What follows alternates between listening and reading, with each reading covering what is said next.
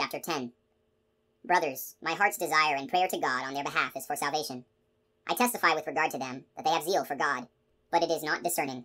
For in their unawareness of the righteousness that comes from God, and their attempt to establish their own righteousness, they did not submit to the righteousness of God. For Christ is the end of the law, for the justification of everyone who has faith. Moses writes about the righteousness that comes from the law. The one who does these things will live by them. But the righteousness that comes from faith says, do not say in your heart, who will go up into heaven, that is, to bring Christ down, or who will go down into the abyss, that is, to bring Christ up from the dead. But what does it say? The word is near you, in your mouth and in your heart. That is, the word of faith that we preach. For if you confess with your mouth that Jesus is Lord, and believe in your heart that God raised him from the dead, you will be saved. For one believes with the heart, and so is justified, and one confesses with the mouth, and so is saved. For the Scripture says, no one who believes in him will be put to shame. For there is no distinction between Jew and Greek. The same Lord is Lord of all, enriching all who call upon him. For everyone who calls on the name of the Lord will be saved. But how can they call on him in whom they have not believed? And how can they believe in him whom they have not heard? And how can they hear without someone to preach?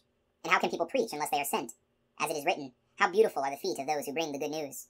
But not everyone has heeded the good news. For Isaiah says, Lord, who has believed what was heard from us? Thus faith comes from what is heard, and what is heard comes through the word of Christ. But I ask, did they not hear? Certainly they did. For their voice has gone forth to all the earth, and their words to the ends of the world. But I ask, did not Israel understand? First Moses says, I will make you jealous of those who are not a nation. With a senseless nation I will make you angry. Then Isaiah speaks boldly and says, I was found by those who were not seeking me. I revealed myself to those who were not asking for me. But regarding Israel, he says, all day long I stretch out my hands to a disobedient and contentious people.